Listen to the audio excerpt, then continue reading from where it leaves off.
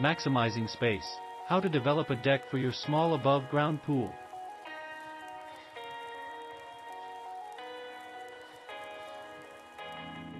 Having a tiny above-ground swimming pool is an excellent technique to cool off during the course of hot summertime days without possessing to spend in a full-sized in-ground swimming pool. Having said that, when it happens to making the area around your above-ground pool, numerous residents strain with making best use of the offered space. One service that not only takes full advantage of area but includes cosmetic allure and capability is building a deck around your small overground pool. Design considerations.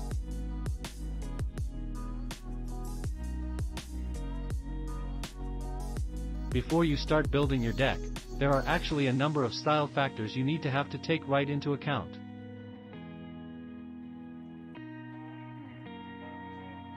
To begin with and foremost, you need to calculate the measurements of your deck based on the measurements of your above-ground swimming pool.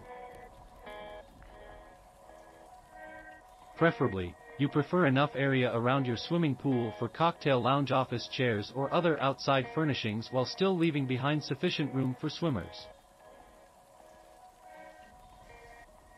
In add-on to dimension considerations, you also want to assume about the positioning of stairways or ladders leading up to the deck as well as any sort of additional attribute like built-in planters or storing places.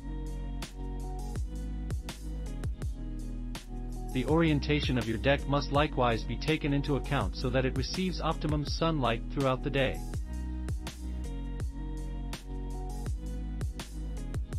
Components.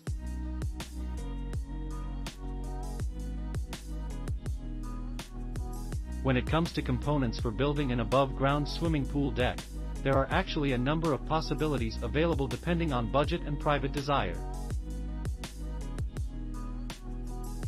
Pressure-treated wood is a well-known selection due to its affordability and sturdiness. If you're prepared to invest more funds on components, composite decking or PVC decking offers low routine maintenance choices that resist fading and staining. Another option is rock or concrete pavers which supply a classy look but may be even more costly than conventional wood decks. Inevitably, the worldly choice will rely on aspects such as finances, restraints, visual desires, and preferred amount of servicing. Safety considerations.